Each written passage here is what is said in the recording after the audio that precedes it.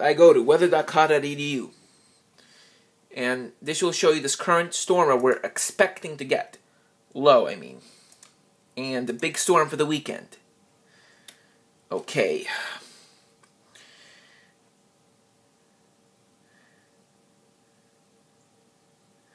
As you can see, if you want to know point of reference for where New York City is, New York City is this dot right here. That's where New York City is. That's New Jersey, that's Long Island.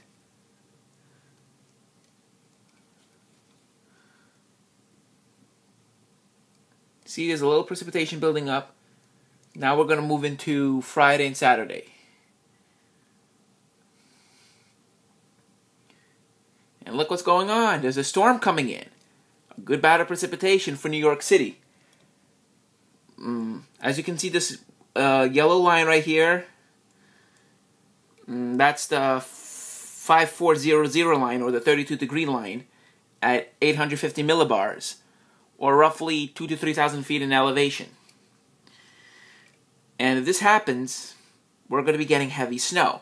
But the problem is the storm is going to be moving too fast for any fast accumulations, as you can see. At 102 hours, it just comes in. 12 hours later, 114 hours, it's just pulling out. And then, boom, it's done. So, this is going to be a fast-hitting storm. And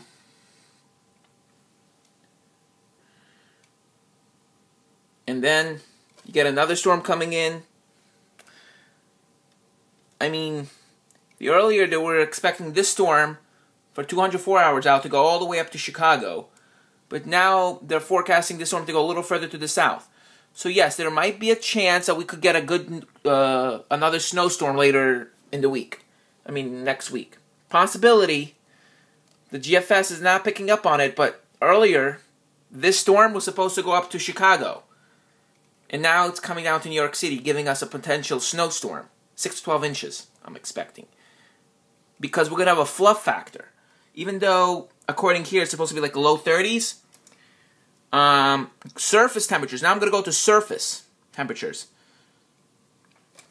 Surface, yeah, should be around 30 degrees. But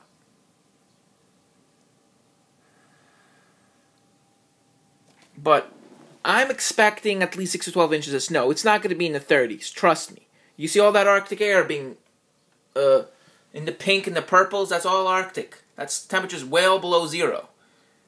And you see this little white dot right here. That is negative 60. Unbelievable. That's cold, just unfathomable cold.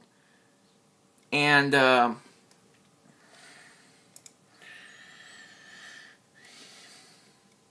you do see this low right here. It's under the low right here, and you see the precipitation ending. Usually when the low is pulling out, you might have another bout of precipitation, the wraparound, so you might have another band of snow coming in. But I'm expecting 6 to 12 inches of snow for the New York City area, maybe in isolated pockets of maybe 13 to 14 inches, only if we have the fluff factor. Without the fluff factor, which the correct term for it is as water ratio, snowfall to water ratio.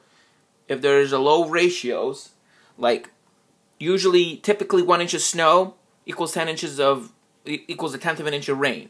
So 10 inches of snow equals 1 inch of rain.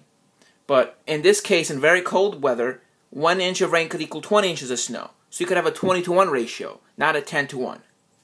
So if that happens, we might have 15 to 20 inches versus 5 to 6. Well, thank you for watching.